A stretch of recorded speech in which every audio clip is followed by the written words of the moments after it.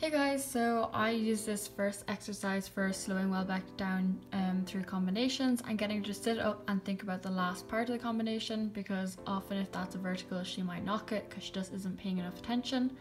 The bounces are to get her sitting back on her hind end and really getting her to pay attention to the last part. And the V-pulls I use for straightness and to encourage her to jump in a more round jump and for a better front end.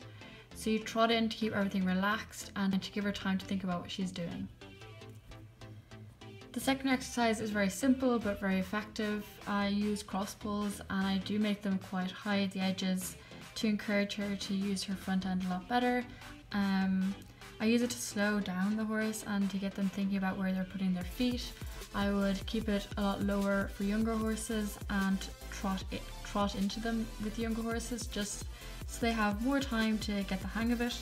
It's really good for building up muscle and fitness, and it makes them a lot more athletic.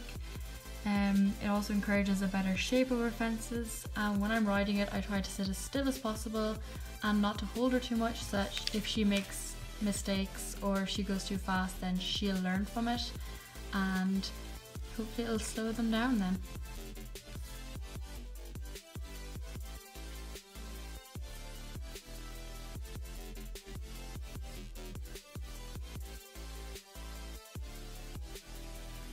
The last exercise I found really good for horses who rush after fences and go hollow. Welbeck used to really fight me after fences and just gallop off kind of.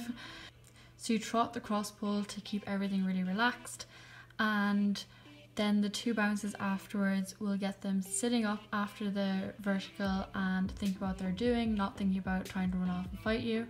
As you can see, she does rush it quite a bit, but then once they go up she has to pay more attention, sit back and really try a lot harder, and then that makes her slow down.